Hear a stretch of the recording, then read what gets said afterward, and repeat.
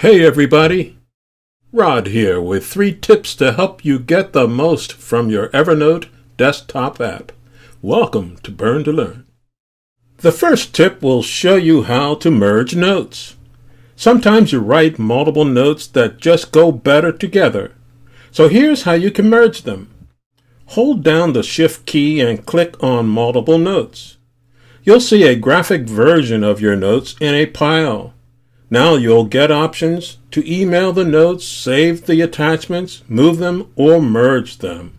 Select the Merge option and click on it.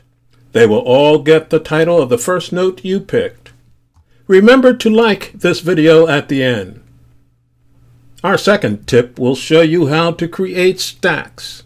You've seen how to store notes into a notebook on Evernote, but you can also group notebooks together into stacks. Let's see how. Go to the left where the notebook area is, and once there, you can drag and drop notebooks together to make them a stack. Right-click to name the stack.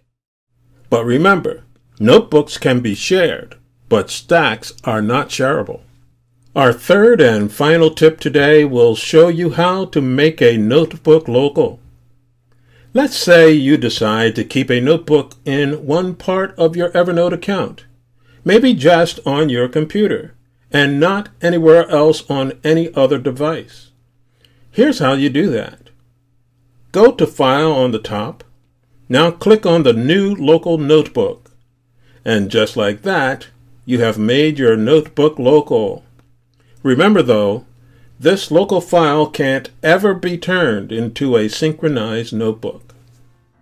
These tips will let you optimize the power of Evernote. Did you find them helpful? Let us know in the comment section below. Please remember to like this video and subscribe to our channel. Thanks for watching.